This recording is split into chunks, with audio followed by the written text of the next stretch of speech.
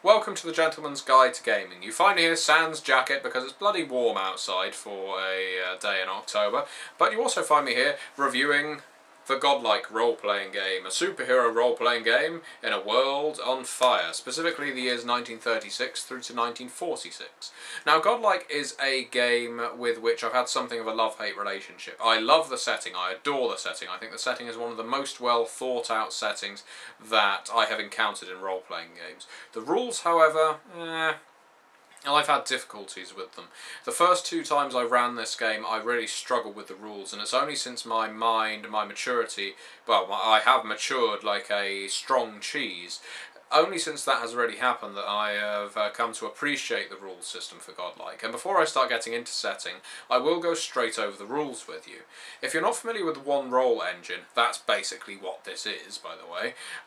It requires you to have a dice pool of 10-sided dice. So far, so storyteller system, I hear you cry. Well, not so. With those 10-sided dice, you're not trying to roll above a certain number in order to score a success. You're trying to score matches. By that, I mean, let's say you have 2 points in coordination with your character, and you have 2 points in rifle with your character. So you're trying to fire your rifle at some Obergruppenführer walking in the middle of a field, let's say, because he's an idiot. So you fire your rifle, which means you roll 4 dice. 4 dice, 2 for coordination, 2 for rifle. Let's say your result is a 1, a 3, and a 5 and a 5. Okay? So you score 1, 3, 5, 5. You only count the matches as successes. So in this case, we have scored a width of 2, because we managed to get 2 dice that matched, and a height of 5, because the number that matched was a 5. What does that mean in practical terms? Well, if we have a look at the Nazis' body chart there, if you can see it well enough, and I do love a role-playing game with body maps because they do make combat all that more lethal. As you can see, all of the parts of his body are numbered, and we can determine with the height where it is on the body that we hit, and a 5 was one of his arms. The number of successes we scored, I believe we got 2, would imply that we have taken 2 points of health, 2 crosses, off of his arm. So we crossed through 2 boxes, and there's an automatic one with, let's say, a Lee Enfield rifle anyway. So that's 3 boxes off. So you see how that goes. That appears, in my mind, at least preliminarily, an elegant system, a swift system, and also a highly lethal system, which I enjoy. The problem is the random factor. You're no more likely, let's say, to score a success with rolling 5 dice as you are rolling 2 dice. While the bell curve of it all does mean that the more dice you roll, the bigger the likelihood of them matching, just due to the sheer number of dice you're rolling.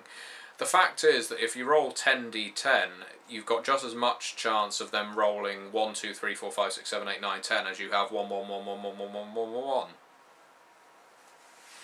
So this does put some people's backs up. It certainly put my back up for a while when I first tried playing this game, because it seemed that no matter how good you were, you stood just as little a chance of shooting someone as the next poor bastard next to you, who may be a crack shot, or he may not know how to fire a gun, and you still have no chance of hitting someone. But anyway, I digress. My point is this system is actually very elegant given the setting, and now the setting. The setting is the Second World War and the build-up to it, and so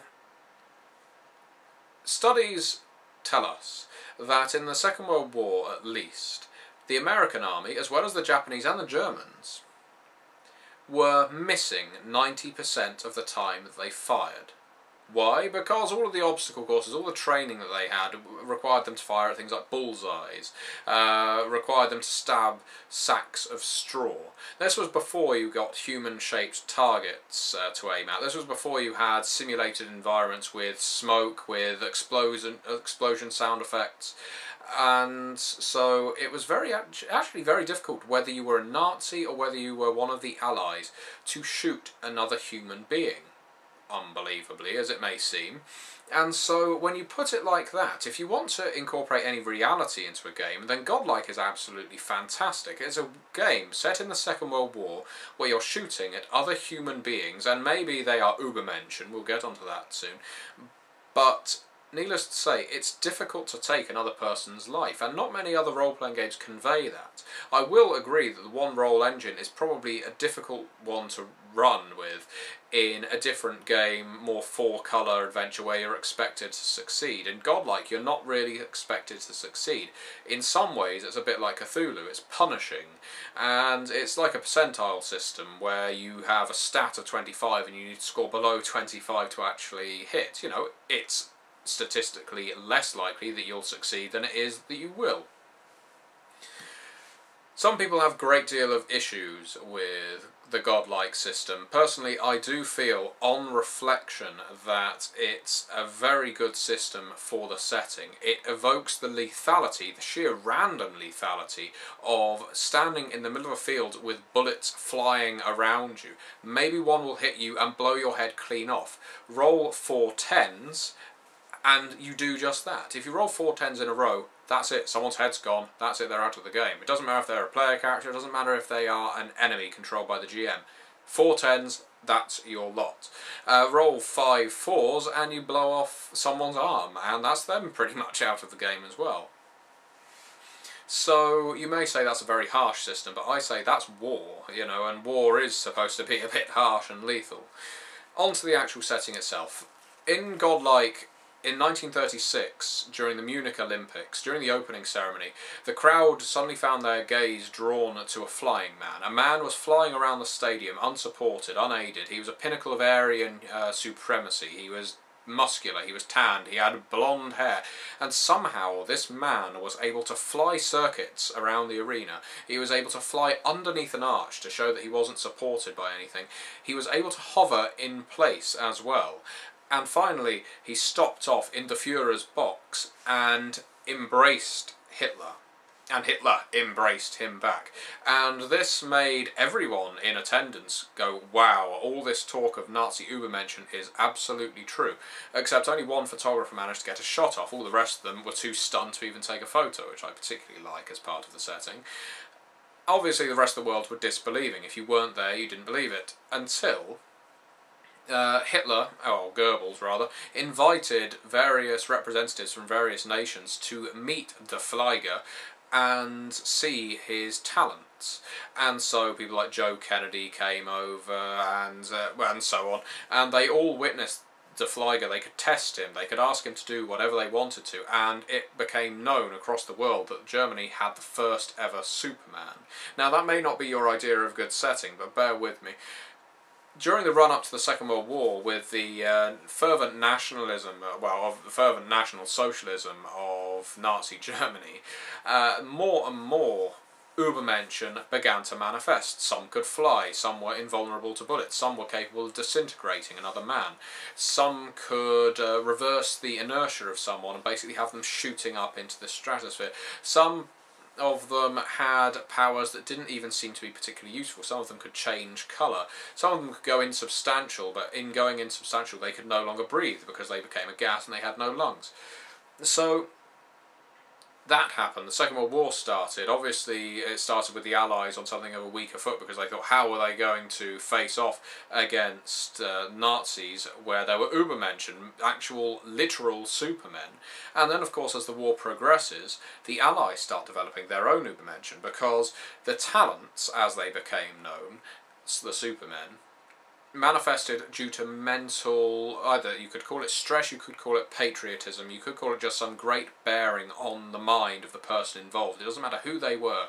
If they're in a situation of duress, or let's say, even say, a sense of patriotic fervour, then they could manifest a talent that would stay with them forever. Now, these talents aren't necessarily flawless, and this is why you are just as good a shot, let's say, as the next soldier standing beside you. Unless your superpower is that you have a hyper skill, let's say, in rifle, or a hyper stat in coordination, your shooting is the same as everyone else.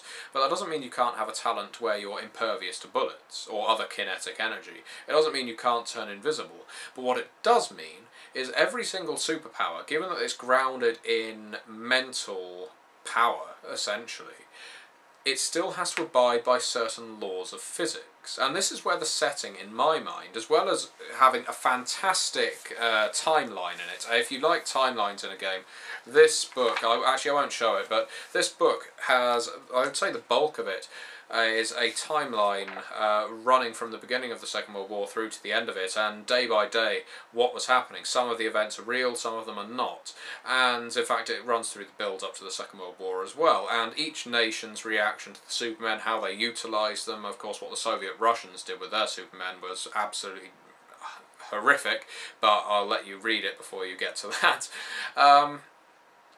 And every single superpower is in some way flawed. I don't mean you take a benefit with a weakness. What I mean is, let's say you are impervious to fire.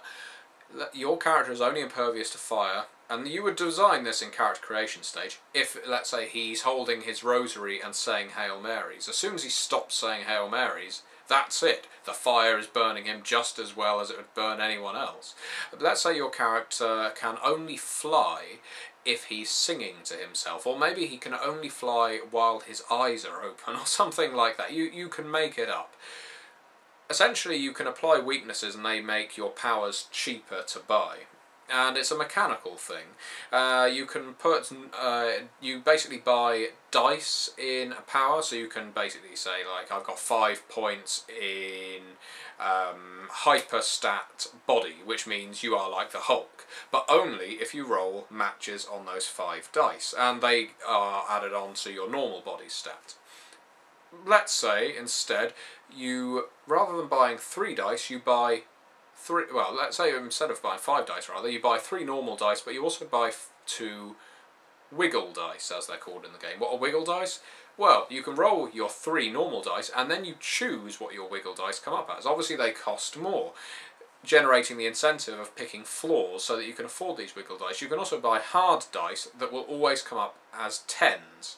Now, that may sound better than wiggle dice, they're slightly cheaper than wiggle dice, but it also means you have no control over the power of your superpower.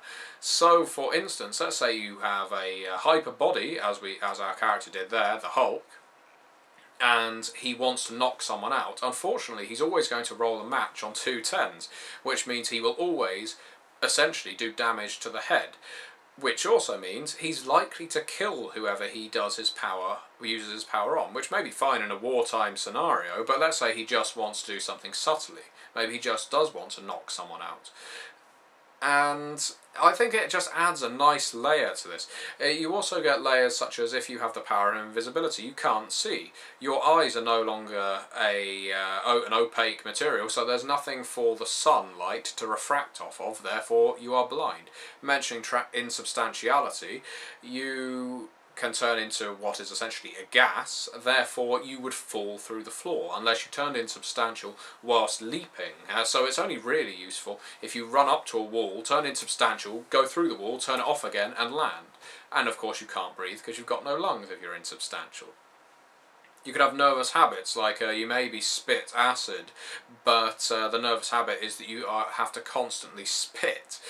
And so you've got all these characters who are superpowers in the Second World War, and it's just as lethal for them, really, as it is for any other soldier. While they may have superpowers that may defend them against certain things or may make them good at certain things, all it actually means is, for the vast majority of the time, their chiefs of staff, their commanders, send them in first, which is why the Talent Operation Group, the American branch of Talents, their slogan is, "We go first." They are always the shock troops that are sent in first, so it means talents die more often than not. So as this review is coming to an end, all I can say is the setting itself is brilliant and rich. The amount of powers in the game is likewise good. The system, you will either love it or you will hate it, but I have personally come to see it as very elegant and very evocative of the lethality of war. I do recommend this game, and expansions are still being released for it in PDF as well as in print in some cases, so do check it out, and thank you very much for watching.